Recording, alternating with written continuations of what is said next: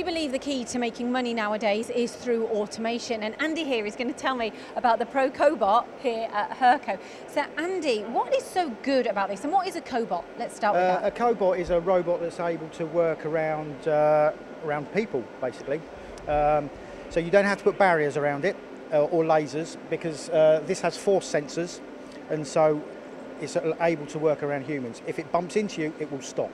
You know, it's quite interesting. I've been to a machine shop and they've had something similar, and purely based on footprint, they went for something like this, because otherwise the other forms of automation just took up too much space. Yeah, sure. And yeah, that's right. And with this, the idea is it's on a trolley, so you can move it from machine to machine. Yeah. So it's plug and play, and so you can move it from a lathe to a milling machine. And you're telling me that Hurco have done all the hard work in the background, is that right? Yes, that's right. Yeah. So the universal robot is programmed on here, on this tablet here. But then what Hurco have done to make it sort of very user friendly is we've adapted this automation app that sits on top of our WinMax software. Right. And this enables basically it's turned the program of a robot into the Hurco conversation programming. Simple.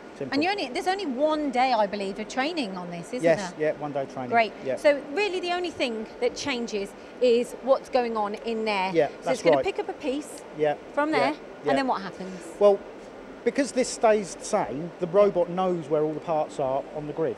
So you can move that from machine to machine, and that still knows where it is. And these trolleys move out? The trolleys move out, and you can have drawer systems as well. So you can have 10 drawers with multiple parts on. The only thing that varies is the vice on the machine, okay? So that's the variable. So what you have to do is you manually move the arm into where the new vice is, teach it that position, and then it's away it goes. What do you think personally about Cobots? I think they're great if you've got the right kind of work for it.